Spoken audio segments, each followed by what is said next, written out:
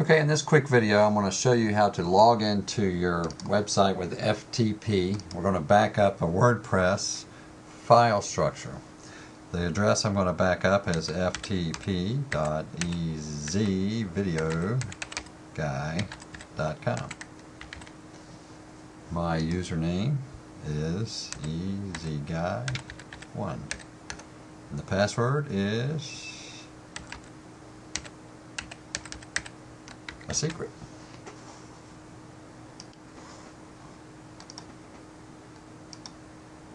Now I'm connected. I'm going to go right into the public HTML folder. This is where everything lives, and you'll find a WP content folder here. I've already set up my account here on my desktop. I have a backups folder, and inside that Easy Video Guide backup, I'm just going to take this WP content folder and just drag it directly over to my hard drive. This is going to back up, and I'm going to pause while the files are coming across.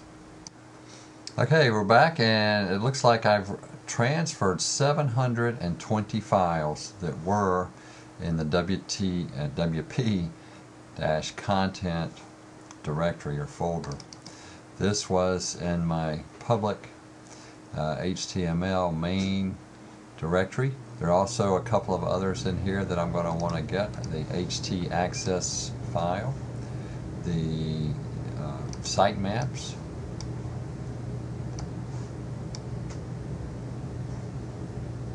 okay, and I also want to get a copy of the WP config PHP file.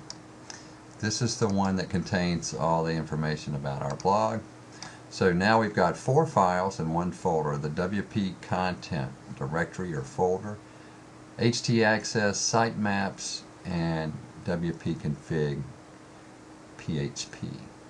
Once you have these files and folders backed up and your database from the WordPress, which you can certainly automate, then you've got the whole package. You can reinstall your blog and recover from a disaster. I recommend you do this at least once a month. Twice would be better, but at least once a month. Get your files backed up. That's that. See you in the next video.